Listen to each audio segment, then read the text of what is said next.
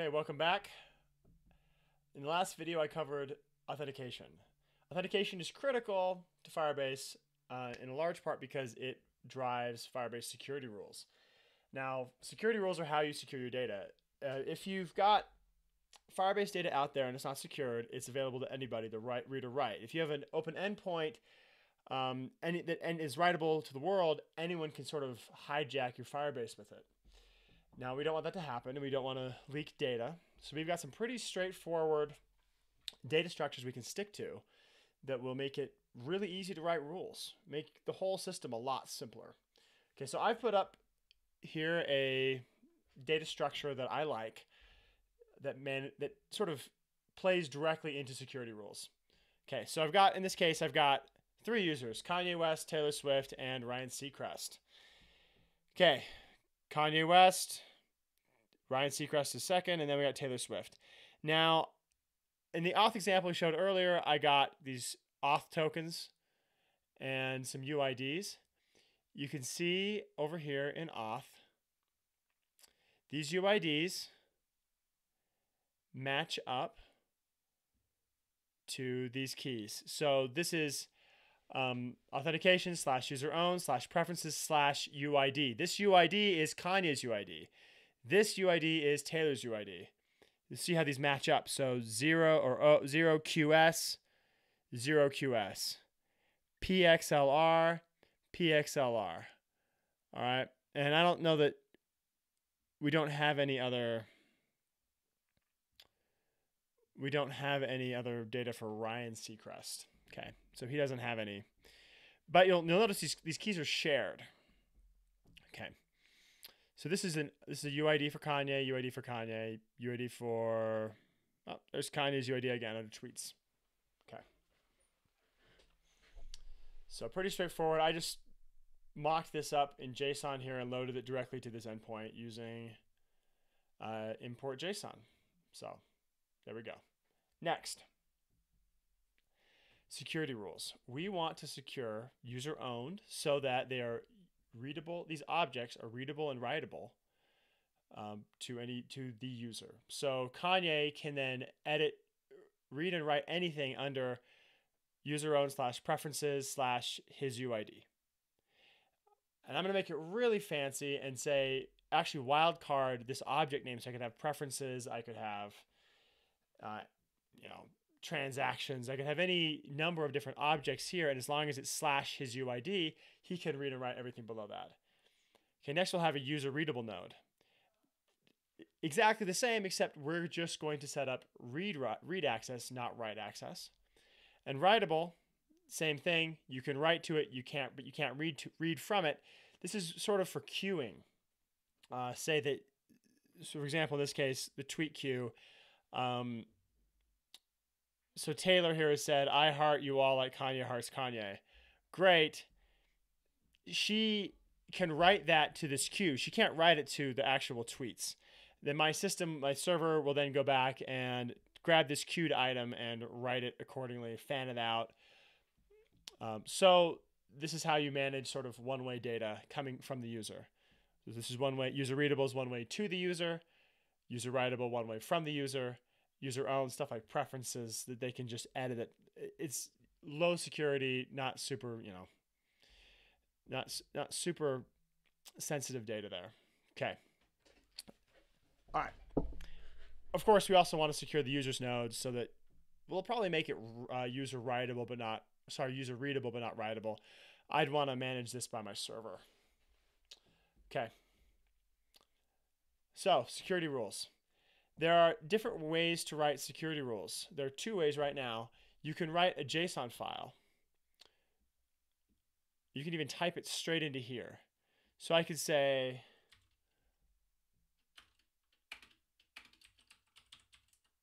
authentication, and I've got a .read rule. I can set that to true, and I have a .write rule. I can set that to true as well. So let's publish that really quickly. All right, back to the data. So authentication now, this whole node is read, write, true. So I can come over here to authentication. That's my guy.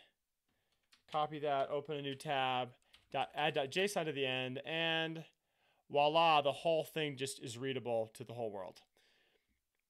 Now let's go back here to rules. Say, let's make it false. No longer readable. Okay. Okay, permission denied. Now let's say, okay, real quick, we got to cover cascading. Firebase, when you query one node, you can always get all of its children. So if you can read a node, you can read all of its children. If you can write to a node, you can write to all of its children. You can erase the node. So there's no detailed read-write access at child nodes. You've got to recognize that your rules cascade. So while reading the rules, the moment I get down here, I've got rules list, node client, query data. Those are different nodes. Oh, then I've got the authentication. I've said read false, write true. I now can't read anything under authentication ever, no matter what, but I can write whatever I want to any child node. So I've just sort of attacked all the child nodes at once. Let's see. Okay, under authentication, I've got, let's say, user owned. So let's do user readable. Let's say I want to go down here and say user readable dot read true. Okay, so now user readable will be true, but I've already said it's false up here. So publish. Okay. So obviously I can't get there. Can I get to user readable? Oh, I got it. Oh, you're kidding. So I was able to actually grant access down there below. Okay. I actually was unaware that that was even possible. Very cool. Let's see if I can do user writable.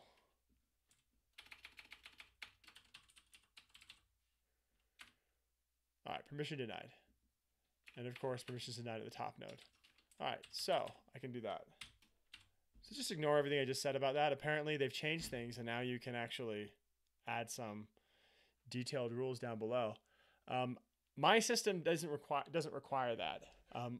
The system I use lets me set rules at sort of deeper levels so that I don't have any cascading problems. I still can't believe it. Let me read it. That's fantastic. Okay. Now, of course, if I set this to false, let's just make sure that that does what I think it does. Okay.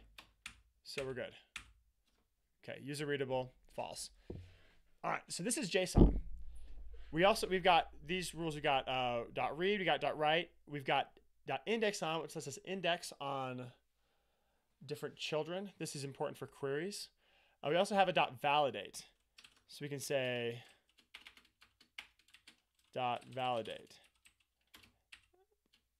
I'm not going to go over validation right now. It's not that tricky, actually. I do my validation from Bolt. And Bolt's what I'd really like to cover right now. Bolt is the key to this whole adventure. Bolt compiles out your rules here because typing these out can get really, really tiring. So let's publish those rules. Let's get back here to the data and look at the data again. Okay, Bolt. How to use Bolt. First, you npm install g Firebase Bolt. I already have it, but we'll reinstall it. Get it updated. Great. We got Bolt. All right. Then you create a file called securityrules.bolt. Now let's add some rules to Bolt. All right, so I've got two functions, and there we go.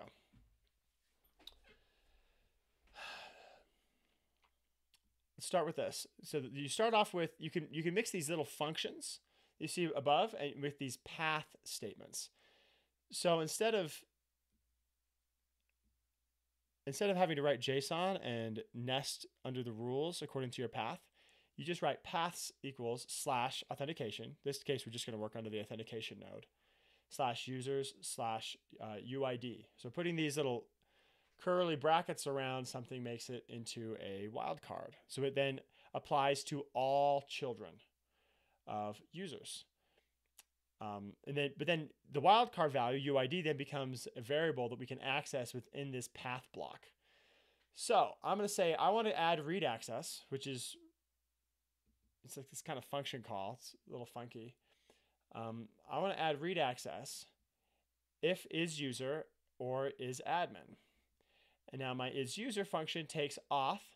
Auth, AUTH, is a system provided variable that object that you get a hold of, and it's got auth.uid. It has the UID on it. So auth.uid. It's equivalent to your auth object that you would get from your auth guy. So over here in auth, I've got app.user. It's equivalent to this object right here. So you should be able to get to email and these different bits is anonymous, whatever. But we're just going to use the .uid. Okay, that's the key. Auth.uid. So this UID here is a wildcard variable that we now get for this path. So I'm going to pass the auth objects that just comes, it's always available within these blocks. And I'm going to pass this UID, which is a wildcard, into my isUser function. I'm also going to call or isAdmin and pass just the auth object. Okay, isUser says, does auth.uid equal the user key or the UID? I just call it user key up here, so I wouldn't be repeating UID over and over again. Anyway, I pass the second argument in. The second argument has to match auth.uid from the first argument. In that case, we know the user matches.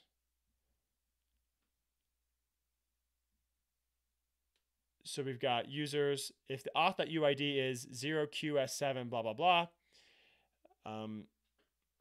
then in this case, Kanye has access to authentication /users /0qs7 blah, blah, blah. Okay. Now, this next function is admin. I've set up a little admin system where you see this user. So Seacrest, in this case, he's the admin. So check it out. He's got his UID, then isAdmin is true. So I'm going to say isAdmin root. Root is another special object we have access to. And that's the root of your whole Firebase. Root.child authentication.child users .child auth.uid. So I passed an auth down here. I can call auth.uid. So this auth.uid, now we've dug down to here. Then child.isAdmin and .val. I got to call .val on it. And if that equals true, then they're an admin. Okay. I may want to sort. Scratch that. Okay, so that's my read rule. I've also set a write rule, which they can only write if they're the admin. So Seacrest can write whatever he wants to anybody's user object.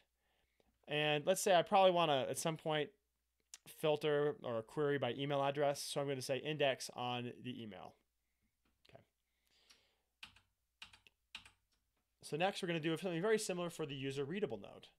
But we're going to put wildcard object type in here, past UID.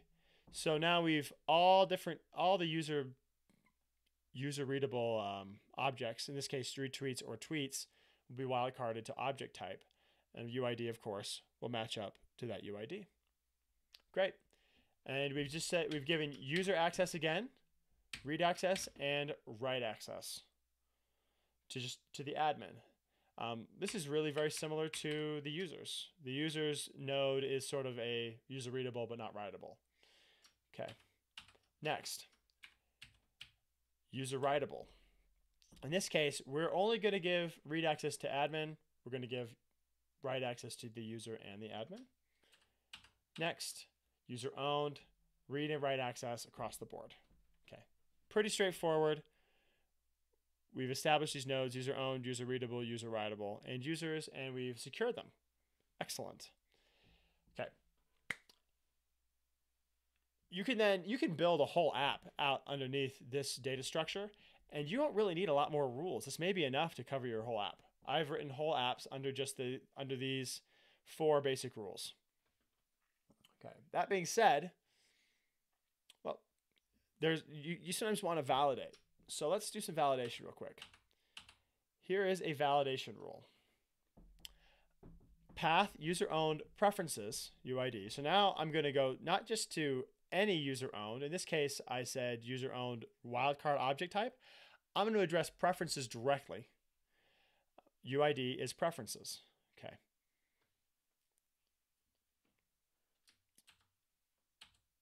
Now I'm going to say type preferences. Here's where you get to use your validation rules, and you get to set you get to secure and validate your data.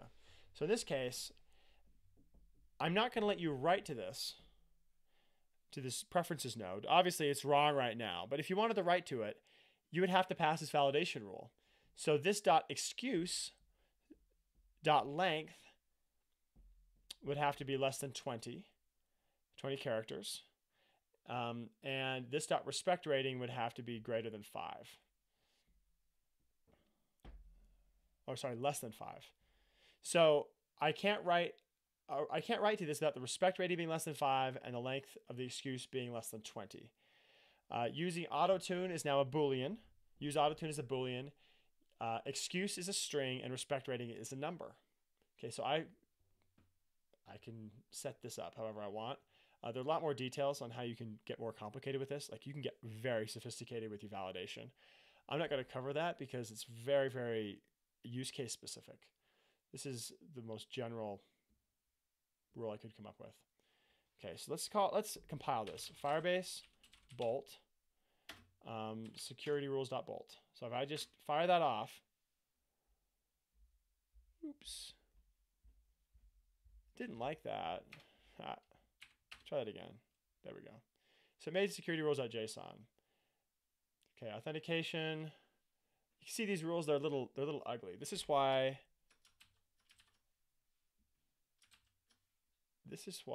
I really just use Bolt, because I hate reading these rules. Like writing this out, you can see how this maps over to the Bolt pretty much one-to-one, but it's much harder to read. Okay, so I'm just going to copy paste just the authentication stuff. I'm going to copy paste straight in here into rules. We're just going to overwrite authentication. Woo! That was exciting. Okay, publish. Cross fingers it works. Okay, it worked. All right, so our rules just went up. Now let's not look at this anymore. I really don't want to look at these rules. Let's look back at our Bolt. Okay. So, user readable.json. Can I get to it? No, I most definitely cannot. All right. User readable. How about retweets? Can I get to retweets?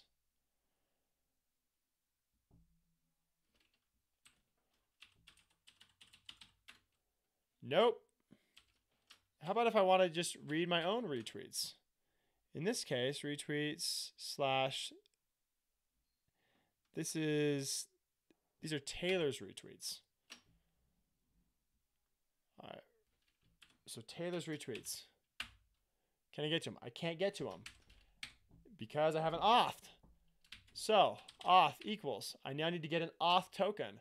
We're going to get auth token by authing as Taylor.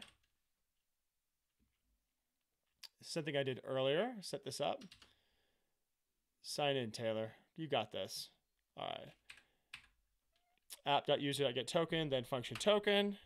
Check it out. I just got this ugly token. It is a long one. But this will work for the JSON endpoint. Check that out, and we're in. So Taylor can read Taylor's stuff. Can Taylor read Kanye's stuff? Ooh. Let's see if Kanye...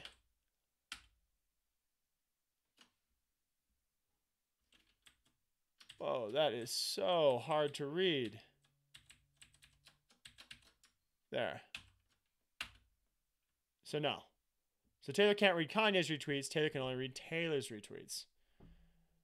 All right. So this is pretty straightforward. I'm not going to try to test the right rules. The right rules are, if the read rules work in this case, the right rules are going to work. You can do your own testing. It's really hard to test through the REST API, like I just showed you. It's hard to test write. It's easy to test read. Okay. Now let's see if I can save some data under here. So from this view, I have admin access, so I could really write anything I want. But I did do some validations. Let's see if I'm even allowed. I've never actually tried this before. Some fake UID. Let's see. Let's see if I can add some fake data. Fake, true, add. Oh, it'll let me do it. It'll let me do it. Okay, may need to revise this a little bit. But this is the gist of your preferences. Huh. It let me end run the validation rules. We'll have to test that separately in a different video maybe. But this is what validation rules look like. Obviously, my attempt at doing it on the fly and testing it on the fly here failed. Anyway. Okay, let me know if you have any questions on this. Hit me in the comments. I've got some written material on this that goes a little deeper. It goes quite a bit deeper. So I'll publish a link to that. And yeah, I'll be back next time. Thanks for listening.